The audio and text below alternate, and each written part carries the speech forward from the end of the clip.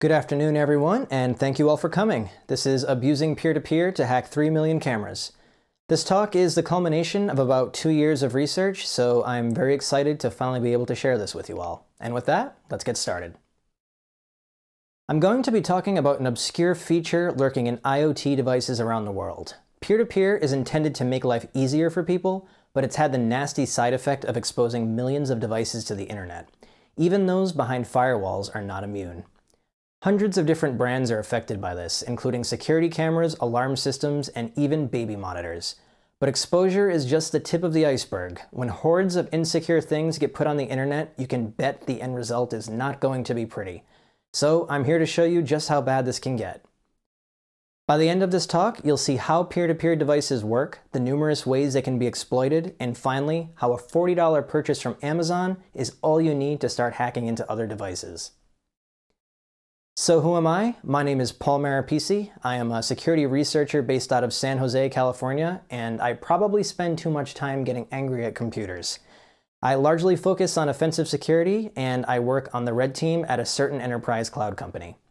When I'm not breaking things, I make music, I dabble in photography, and I have 2 cats, who, funny enough, are the catalyst for this entire story. In 2018, I adopted a pair of rescue kittens, and I wanted to keep an eye on them as they slowly took over my apartment. I had an old IP camera from around 2002, but this was now 2018, so I figured I could get something a little better. Amazon has a wide selection of IP cameras, and some are marked as Amazon's choice, and there's quite a few with decent enough reviews. This SV3C model, for example, is $40, and it has 4 stars with nearly 2,000 reviews, so it sounds like a pretty good deal. I figured this would be like any other network device, where if I wanted to view it externally, I would need to forward a port. But once I hooked it up, I realized I could immediately view it from my phone, no setup required. This shook me a little bit, because it implies it's either doing something to get around my router, or it's sending my video through some third-party servers. Either way, I'm freaked out, so I load up Wireshark. And as we can see, this camera is very chatty. It's pinging 3 different servers every 40 seconds, 2 of which are in China. And as I continue watching, I start noticing that sometimes my video is being funneled through mysterious servers all over the world. At one point, I even see this camera talking to a Comcast IP in a different state. It turns out a lot of people have noticed this sketchy behavior. There are a lot of concerned reviews talking about this suspicious traffic on UDP port 32100. Not just on my brand of camera, but on many, many different models. So now I'm extremely intrigued. What is this exactly? Well, this is peer-to-peer, and I'm sure the name is conjuring memories of file-sharing networks like Napster and Kazaa, but the context here is a little bit different. In the context of IoT, peer-to-peer is a feature that lets people connect to their device from anywhere in the world without any special setup. You have to remember, some folks don't even know how to log into their routers, never mind how to forward a port. So vendors started coming up with ways to make connecting easier. To achieve this, devices with peer-to-peer will automatically work around both NAT and firewalls, so anyone from the outside can connect in. But thankfully, your device doesn't have any gaping security holes, right? So where does this feature come from? Peer-to-peer is not typically something that's developed in-house by device manufacturers. There are actually several different players in the industry who develop peer-to-peer solutions, and device makers will get it from them. So this originates from higher up in the supply chain, meaning any faults in it are going to propagate downward very quickly. The largest is probably ThruTech, whose Calais platform is in use by over 66 million devices. If you've got a Wise camera at home, chances are it's using ThruTech's platform. This talk will focus on 2 products in particular, CS2 Network P2P and Shenzhen Uni iLink P2P. According to CS2, their product is in use by over 50 million devices, and iLink P2P is actually a functionally identical clone of CS2. Its market share is relatively smaller, but it's still present in over 3.6 million devices. So, with peer-to-peer existing in over 100 million devices, it's obviously a popular feature, but what are the risks here? Well, primarily, peer-to-peer by its very nature is meant to expose devices. And this should be pretty scary, given IoT has a pretty notorious history when it comes to security. But convenience always wins, so devices are now punching through your firewall by design. In many cases, there's no way to turn this feature off, and anyone that has your device's unique identifier, or UID, can easily connect to it. I'll be demonstrating how these UIDs aren't exactly all that hard to come by. These devices are typically running Linux under the hood with everything as root, of course. So when you pair that with how they're also essentially online without a firewall, the insanity of this whole concept really starts to set in.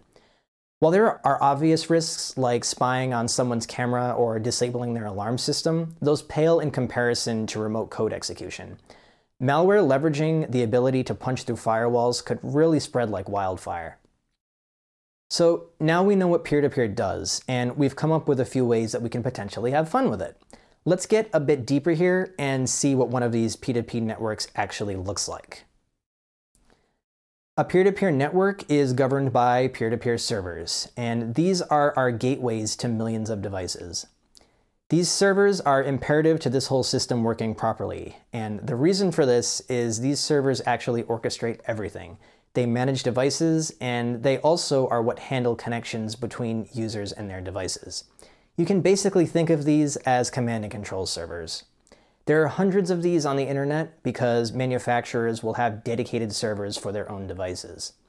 It's very common to see these hosted on cloud providers like Alibaba and AWS, and they typically listen on UDP port 32100. Then of course you have devices. And these could be anything, but the common theme here is these will be 100% internet accessible.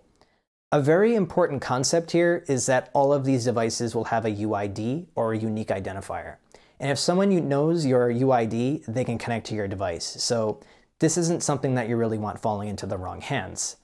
These UIDs are generated by the peer-to-peer providers and burned into the device during manufacturing. So if someone learns your UID, this isn't something you can change.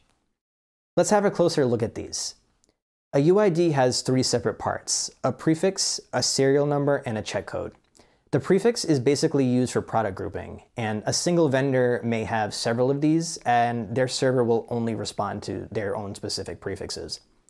The serial is simply the device identifier, and these are effectively just sequential numbers. And finally, the check code is a security feature. It's used to protect UIDs and also try to prevent device spoofing. A peer-to-peer server will reject any request where the check code is not correct.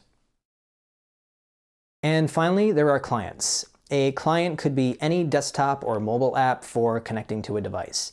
It could be for viewing video, retrieving files, or even configuring an alarm system.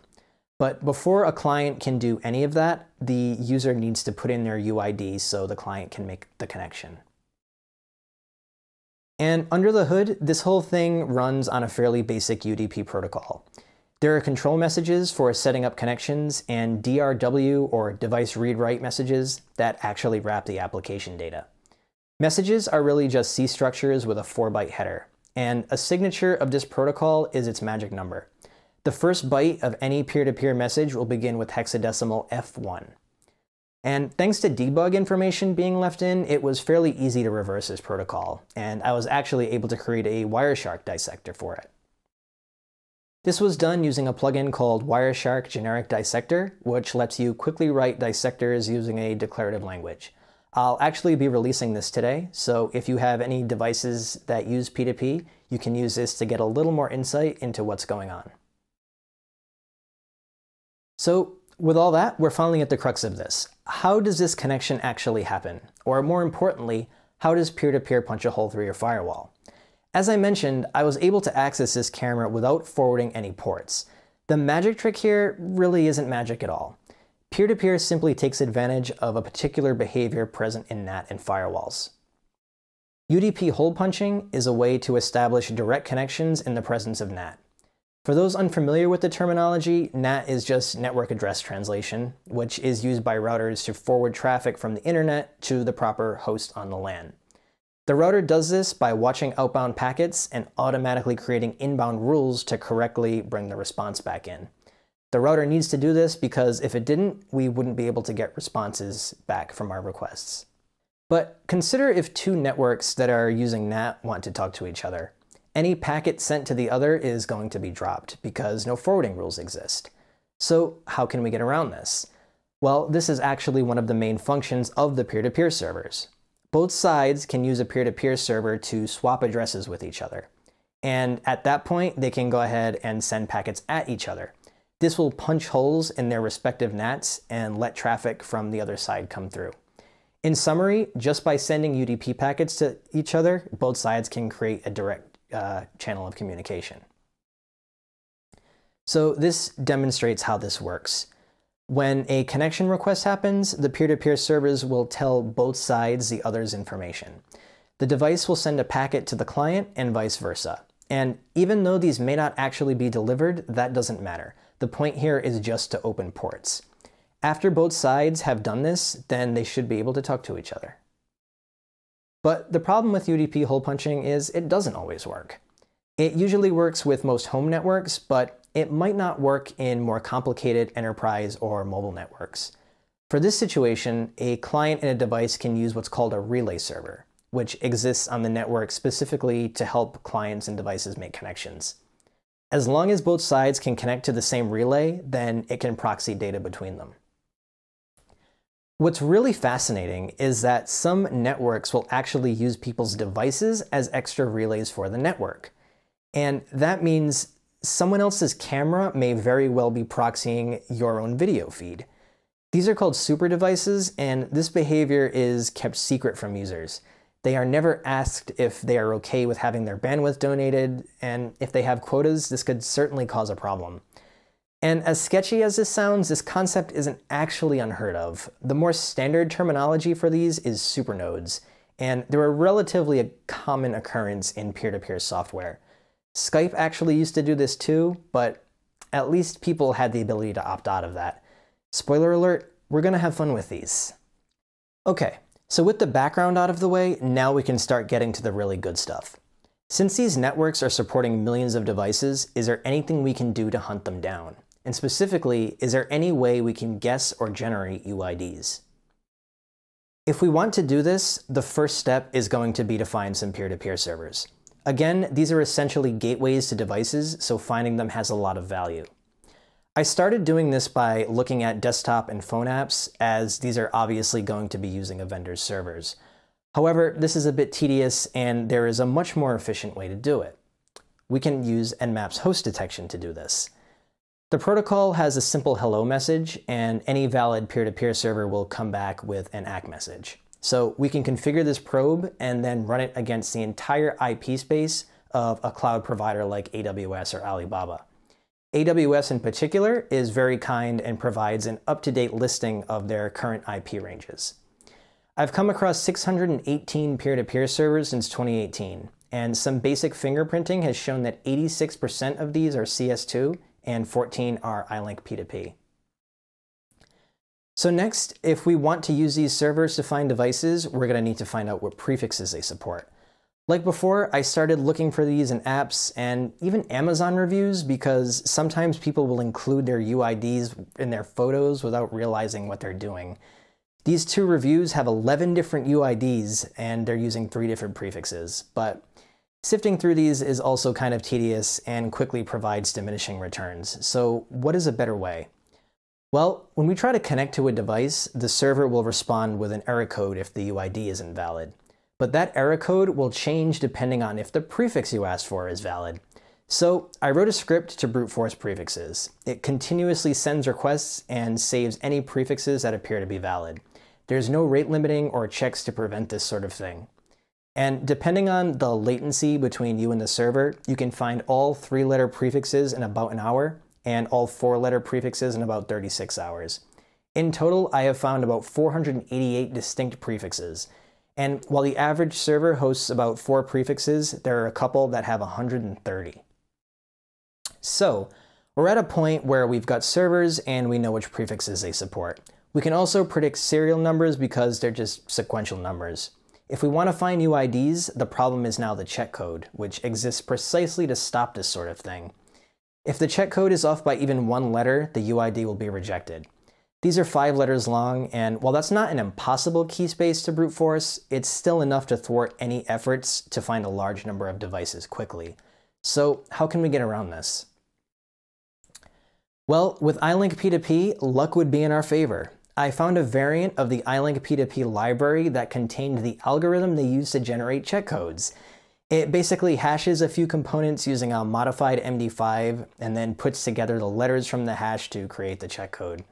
This was apparently included in the library to do client-side UID validation, which is odd given the peer-to-peer server does this anyway, but someone thought it was a good idea to ship this. This is a big deal because we can now generate any valid iLink UID, meaning we can now connect to any online iLink device. And with this ability, we can start to do some very interesting things. For one, we can now find out how many devices are online, but what would be even more interesting is finding out where these devices are. We can use a UID to get the IP address of a device, and using that, we can approximate its location using IP geolocation. So what you're seeing here is an enumeration script I wrote. It generates a UID, grabs its IP from the servers, and then looks it up using Maxmind's GeoLite database. This is going at 10,000 requests per minute. Taking this another step further, I was able to visualize this data with Leaflet Marker Cluster and OpenStreetMap. Of the 3.6 million devices I've seen, Europe makes up about 21% of this, with France, Italy, Germany, and the United Kingdom all having over 100,000 devices. North America makes up about 8% of this total, with the US seeing over 205,000 devices, and Canada and Mexico both having over 40,000 each. Finally, Asia is the most heavily impacted with over 1.8 million devices. China and Thailand alone make up more than half of the entire dataset. Horrifyingly, lots of these devices use default passwords, meaning the UID is enough to gain full access to the camera. I disclosed this to Shenzhen Uni in early 2019, but despite multiple attempts, I never received a response back from them. And despite this vulnerability, I've continued to see an increase in the use of iLink P2P. In fact, thousands of new UIDs come online every single month. CS2 doesn't appear to be affected by this vulnerability, but that's not the end of the story. So now I have a way to directly connect to millions of cameras, but I'm not really interested in spying on people or talking through their cameras. That's creepy, and frankly, we're not in middle school here. What we really want is shells. So let's find some camera vulnerabilities. When planning for this, I really wanted to focus on a big vendor for maximum impact. Shenzhen High-Chip Vision Technology is a major manufacturer in the IP camera industry. They caught my attention because as I was looking into different brands, I started to realize that a huge number of them were ultimately manufactured by High-Chip. In fact, close to 3 million of the iLink devices I have found are using High-Chip prefixes. This sort of practice is very common, where manufacturers will sell white-labeled equipment to vendors, who then resell it with their own branding. This is a list of 50 different brands that are actually using High-Chip under the hood.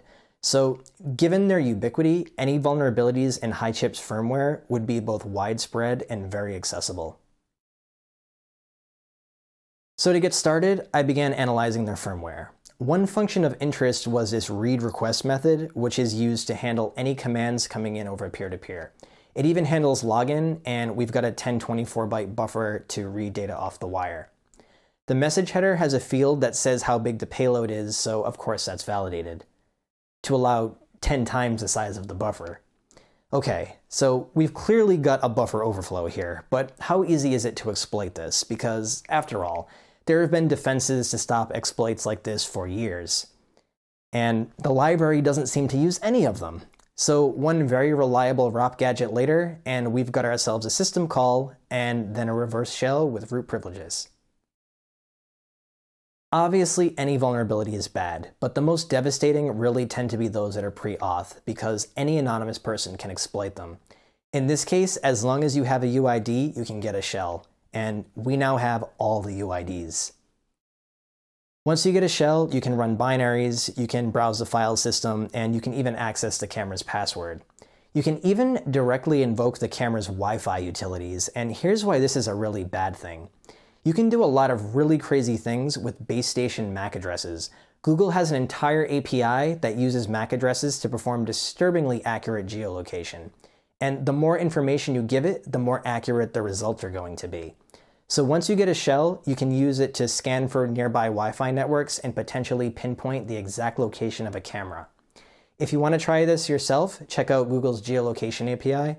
feed it some MAC addresses of nearby wireless networks, and see just how accurate it can get. It costs literally pennies to do this. It's hard to say exactly how many devices are affected by this vulnerability, but given I found this bug in almost 2 years worth of firmware, I think it's a pretty safe bet to say that this could be weaponized, but thankfully HiChip did release a patch for this in June 2020. I did find another vulnerability worth mentioning. It's not exploitable over P2P, but it's still pretty amusing. Up until recently, you could anonymously reset the password of any HiChip camera just by being on the same LAN. The reason for this is apparently some devices don't have physical reset switches, so instead you can just send a magic packet to the camera and it'll reset the password to admin. I'll be releasing a script for this, but I actually found out HiChip provided a tool to do this already, so I'm not sure if this qualifies as an exploit per se, but have fun with this. Okay, still got a few more tricks up my sleeve. Let's talk about man-in-the-middle attacks. When people hear man-in-the-middle attack, they might associate it with something that's restricted to the local network, sniffing packets at a coffee shop, for example. Peer-to-peer should be pretty scary by now, but we haven't even talked about how it lets you intercept traffic over the internet. This comes from the fact that, as we now know, the peer-to-peer servers are responsible for coordinating all connections. Clients and devices obey the orders of the peer-to-peer servers. So if we can influence that process in any way, we may be able to insert ourselves into a session. This is particularly scary because despite being a transport layer for the application, peer-to-peer doesn't actually perform any encryption or identity checks. These measures are left entirely up to the application, and as you can guess, most don't do a very good job of this.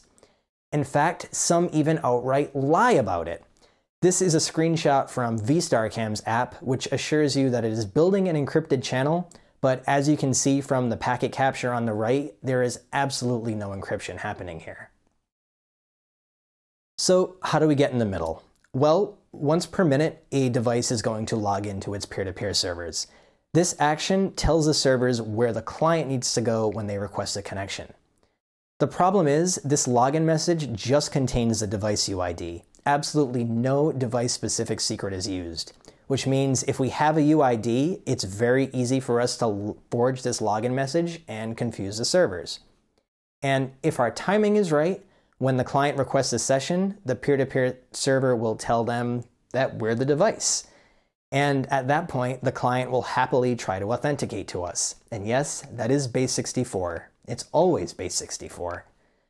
So we have the password, and now we can turn around and connect back to the real device. This works with both CS2 and iLink P2P devices. CS2 did try to patch this problem, but it's pretty easy to circumvent. The login message is encrypted with what's called a CRC key, but a vendor's devices all use the same CRC key, so you can just grab it right from the firmware. And with some servers, you actually don't even need to go this far because it will still let you log in with the old login message, so there's not much of a point. While this attack is certainly doable, there are a couple of drawbacks. You need to have a specific UID to target, you need to know knowledge of the protocol, and you actually need to wait for the person to try to connect. However, there is another attack that has none of these requirements. In fact, there is a way that someone with practically zero hacking experience can start owning handfuls of devices. Let's talk about super devices again. These are devices in people's homes that are proxying sessions for other users. A lot of vendors use these, so the chances of you buying a camera that will act as a super device is pretty high. And as I said, P2P doesn't actually perform any encryption. So what happens when a vendor's crypto sucks too? That means that anyone can buy a device and access other people's traffic with it. It means literally anyone on the planet can sniff your entire session and capture your password or your video without you ever knowing. There's no need to expend a ton of effort setting up a man-in-the-middle attack when this exists in the product by design. There are plenty of devices that don't even use encryption for sessions. A little PCAP parsing can give you a raw video stream that you can immediately watch with something like FFplay. And all the while, users will have no way of knowing whether their connection is being intercepted like this. In fact, it's a risk that they're taking every single time that they connect to their device. As an added bonus, this has the side effect of leaking UIDs during the peer-to-peer handshake. So alternatively, you can just take the credentials, which you also probably captured, and connect back to the device yourself. I actually developed a proof of concept of this just to collect UIDs by posing as a super device. And by doing this, I was able to collect over 236,000 unique CS2 UIDs over the course of 10 months. So even though CS2's check code algorithm has yet to be cracked, this is a very reliable way for anyone to collect UIDs. The funny thing is, CS2 actually mentioned this exact concern in a marketing deck. They said a super device cannot spy on any data it relays because there is no API for this. But of course that's insane. You don't need an API to pull this off. It's absolutely trivial to set up a camera and then leave Wireshark running to capture every single packet flowing through that device.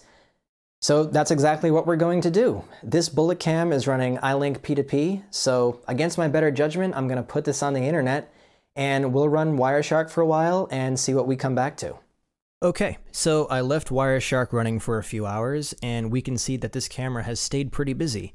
I have the P2P dissector active so we can clearly see what it's been doing. Each of these hello messages is the peer-to-peer servers telling the camera to reach out and try to help someone with a session. So this will generate some handshaking with both the client and the device. Of particular interest is these relay packet messages, which will actually contain a UID of the device that we're trying to relay for. But we want to see some actual session traffic, and we can locate this by filtering for message DRW messages. So I'll go up here and apply that filter.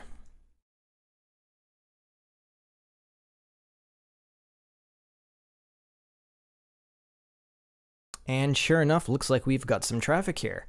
So if we actually pull up the resulting conversation here, well, that sure looks like base 64. So if we copy that,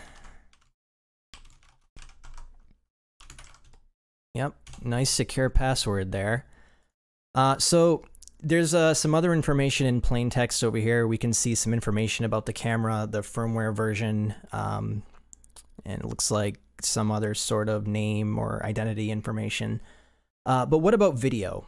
One of the ways that this DRW concept works is there are message indexes and message channels, and each channel is going to be used for a particular purpose. So in this case here, it looks like there's a lot of sort of authentication or negotiation going on this channel 0, but on this channel 2, we start to see binary data. So what I did here is I actually wrote a quick script that is going to take the data from this packet capture and just concatenate it together so we can pipe it into a video player. So what we're going to do is just go and export packet dissections as JSON. We'll call this export.json and make sure we hit packet bytes. Save this.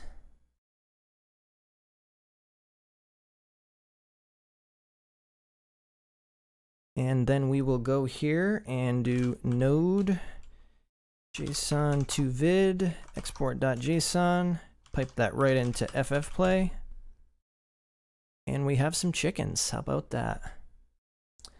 So, final thoughts. I had a feeling things weren't going to be pretty when I started down this rabbit hole, but I never could have imagined some of these things. I've reported all of these problems to the vendors. Shenzhen Uni never did get back to me, and the number of devices using iLink P2P has steadily increased since I first reached out to them. I've tried to contact a lot of vendors in China over the past few years, and it's honestly pretty rare that I get a response at all. So I'd also really like to give credit where it's due here, because both CS2 Network and HiChip kept in close contact with me earlier this year, even as the COVID situation was first emerging in China. It was refreshing to see my concerns taken seriously, and especially during such a difficult time. The issues with CS2 are slated to be fixed in the next release, and HiChip just released patches for their problems in late June. With the warm and fuzzies over, boy, things are not looking good. Even with patches on the way, I think it's safe to say that everything you just saw is going to be a problem for a long time. And this is because a lot of these peer-to-peer problems are outright architectural flaws, and they can't really be fixed retroactively.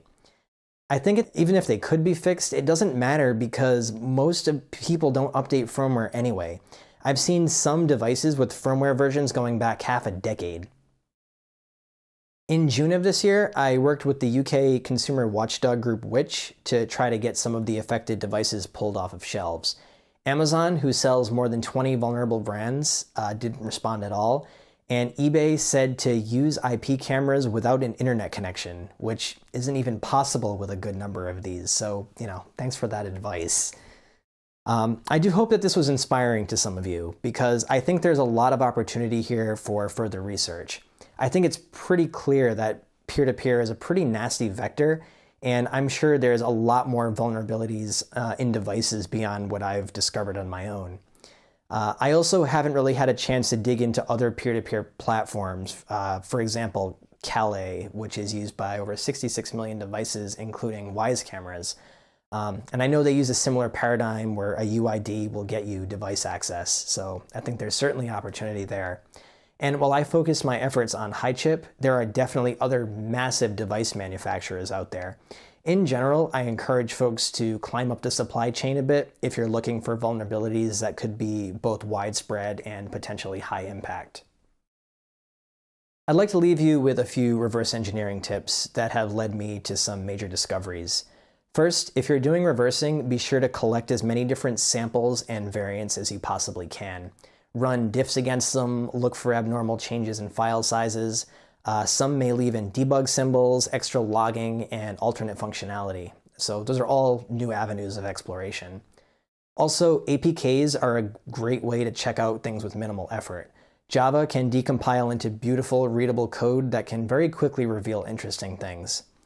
And finally, and most importantly, throw every single interesting file name or magic string you find into GitHub. Seriously. It is incredible how many people push sensitive source code to public repositories, and this has helped me find everything from SDKs to documentation to full-on source repos for firmware. Finally, I'd like to give a shout out to the folks who published some of the initial research on peer-to-peer. Their work was really inspiring and key to the success of my own research, so cheers to you guys.